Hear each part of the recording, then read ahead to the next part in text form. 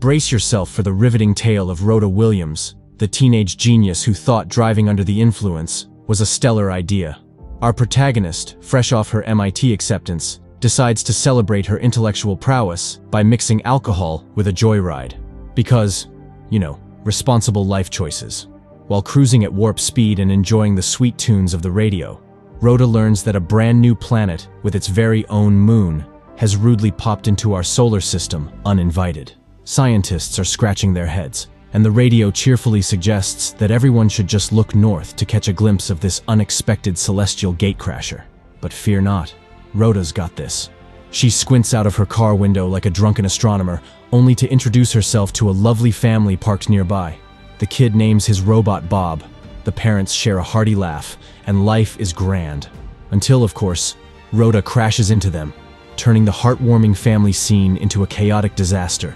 Our brilliant MIT-bound scholar has a bit of a fender bender, injuring herself and leaving a little boy sprawled lifelessly on the asphalt. But hey, who needs driver's ed when you've got a planet party going on? Cut to Rhoda behind bars, her dreams of MIT and astrophysics temporarily on hold. Fast forward 4 years, and Earth 2 is now photobombing our view, looking suspiciously like Earth's identical twin. Scientists have been attempting to shoot it a text, but decoding extraterrestrial emojis is no easy feat. Some scholars even believe Earth 2 is just a cosmic copycat reflecting our own awesomeness. Now, our reformed post-prison Rhoda emerges into the world, where her parents greet her with open arms and a generous dose of awkward silence. The family chat takes a bizarre turn as Rhoda's brother informs her about an essay contest sponsored by a millionaire space enthusiast named Keith Harding. The prize? A free ticket for the first joyride to Earth 2. Because nothing says redeem yourself like a space expedition. Rhoda, feeling like a changed woman who can't stand her old room, gazes out the window and is absolutely captivated by the sight of the twin Earths. Inspired, she dives into United Sape Ventures, the very program her brother rambled on about. To snag that golden ticket, all she needs to do is pen an essay on why she deserves a one-way trip to Earth 2. Because crashing cars and serving time are mere stepping stones to interplanetary adventures. Brace yourself for the heart-wrenching drama as Rhoda, clearly an expert in life choices, stares at her laptop like it's a profound oracle, deciding that typing is just too mainstream. Instead, she elevates herself to the echelons of attic dwellers, declaring it her newfound kingdom. Behold, the majestic transition from an MIT-bound prodigy to an attic queen with a mattress for a throne. She adorns her majestic domain with a picture of the night sky, because nothing says, "I've hit rock bottom," like celestial decor in the attic. Next day, our heroine, feeling like a butterfly breaking free from the cocoon of her past, graces the employment office with her presence. Alas, MIT is but a distant dream, for she's now an ex-convict, and other colleges shun her like she's carrying a contagious academic plague. Fear not, the lady at the office offers her a job, but Rhoda, the job connoisseur, insists on a gig that requires minimal human interaction. Enter the illustrious role of a janitor at her alma mater, because clearly scrubbing floors is the pinnacle of post-prison careers. Lo and behold, Rhoda doesn't hate her cleaning tasks. Maybe cleaning up the pieces of her broken dreams makes her feel better. It's been precisely 4 years since the accident. Rhoda visits the intersection where the tragic incident happened and looks around. Surprise, surprise. A man she thought she had killed emerges from a car, living proof that miracles can happen. Turns out, the man is John Burroughs, a real survivor who even keeps a robot toy as a shrine for his deceased son. Rhoda, ever the detective, rushes home to play Sherlock on her laptop. Discovering John's tragic backstory, she decides to meet him. Picture this: a snowy night, a messy living room, and a guilt-ridden Rhoda, spying on John through his window. Overcome with remorse, she decides that the best way to cope is to undress and lie in the snow, because clearly, hypothermia is the key to self-forgiveness. The screen goes black, leaving us to ponder the profound symbolism of freezing one's fingers blue while staring at Earth 2. In a twist that surprises absolutely no one, someone rescues Rhoda from her icy demise. Fingers injured but miraculously alive, she's back on her feet. Determined to make amends, she finally decides to apply for a ticket to Earth 2. In her essay, she argues that since madmen, outcasts, and orphans were the guinea pigs of the past, being a felon makes her the prime candidate for this cosmic experiment.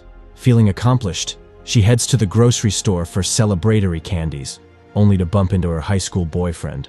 He's graduated to business school and flaunts a new girlfriend, making Rhoda feel like a janitorial Cinderella without a candy-stocked pumpkin.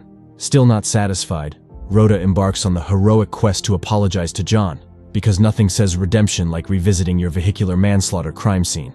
Oh, the tangled web of deceit that Rhoda weaves in her quest for redemption. Knocking on John's door, she decides that honesty is overrated. Instead of confessing to being the family wrecker, she opts for a stellar cover story.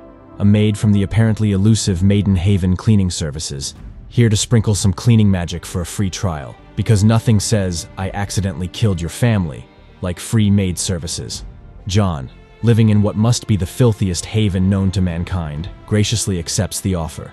Little does he know, Rhoda's cleaning skills are as polished as her ability to bury the truth. She investigates his space gear while wielding a mop, because cleanliness and cosmic curiosity go hand in hand.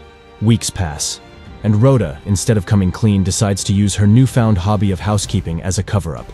She practices the art of honesty in front of the mirror, but alas, the nerves get the best of her every time she approaches John's door.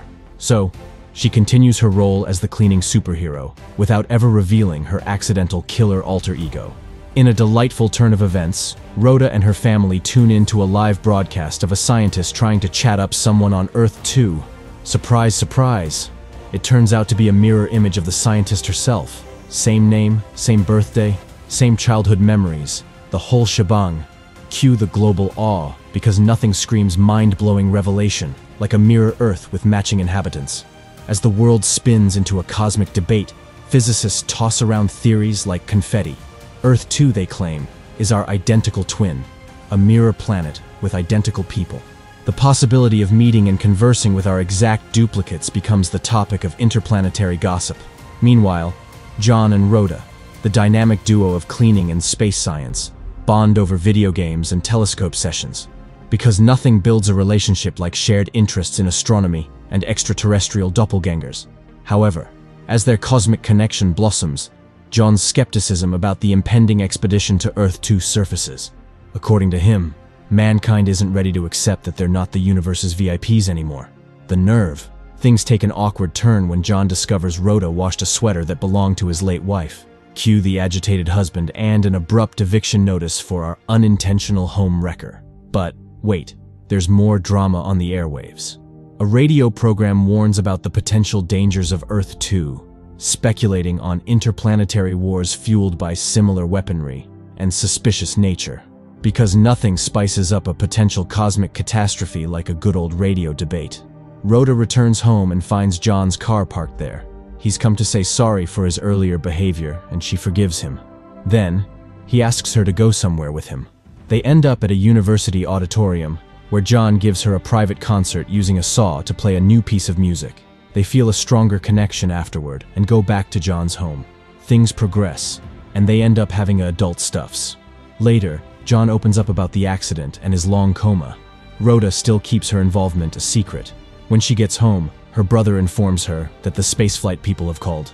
Rhoda calls them back, and to her surprise, millionaire Keith Harding answers. He informs her that she won the essay competition and is chosen to voyage to Earth 2. Rhoda is ecstatic and shares the news with John.